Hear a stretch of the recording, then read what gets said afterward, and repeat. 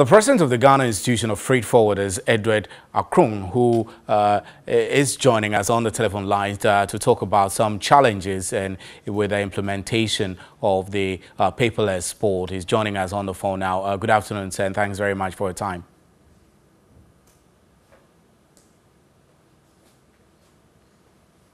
Right, we'll be getting to him pretty shortly. This is Midday Live. So, good afternoon, sir. Thanks very much for your time. So, I want to find out whether imports are being cleared using the new customs management systems at the entry points as has been directed.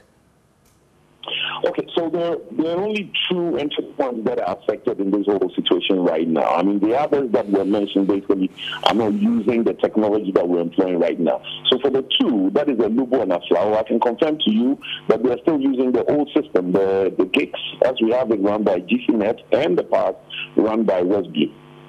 So before I proceed, I want to find out really the difference between this new system, the UNIPASS, and the existing one which you're talking about. How different are they?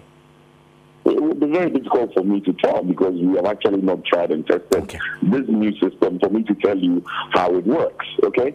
So our beef is that we have an existing system and we're comfortable with it.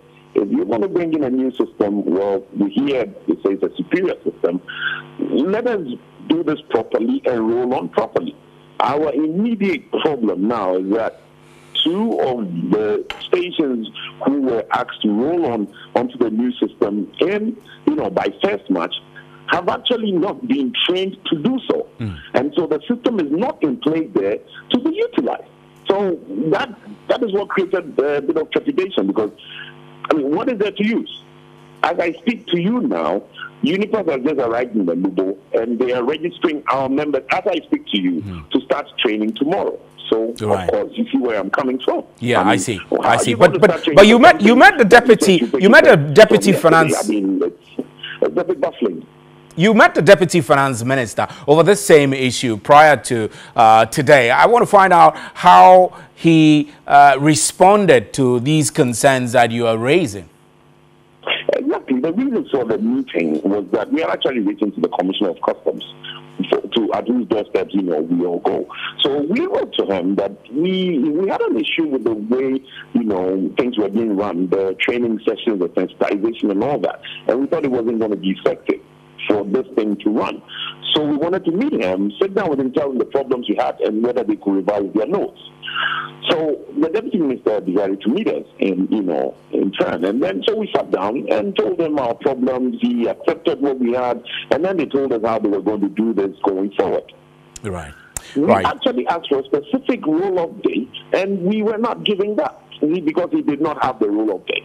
Okay? Right. So we find we're just going through all the motions now because there are a lot of things that have to be done. There have to be transitions done, stress tests done on the system to see if it can withstand all the, the push that's going to come to it. And then suddenly we get a letter on Thursday saying that all these stations which were mentioned, I'm saying I wasn't worried about all of them, but for two, because those two employ the technology as we use them now. And that we thought was going to be trouble. And as I speak to you, that was not able to be done. So, I mean, as I speak to you, we're still using the old system. Right. Thank you very much. The training even hasn't started for, a Lubo. Right. Thank you very much for your time. That's concerns that were being raised by freight forwarders over the implementation of the new customs management system, which is popularly known as UNIPASS. This is Midday Live from our studios at Adisawe Kanda.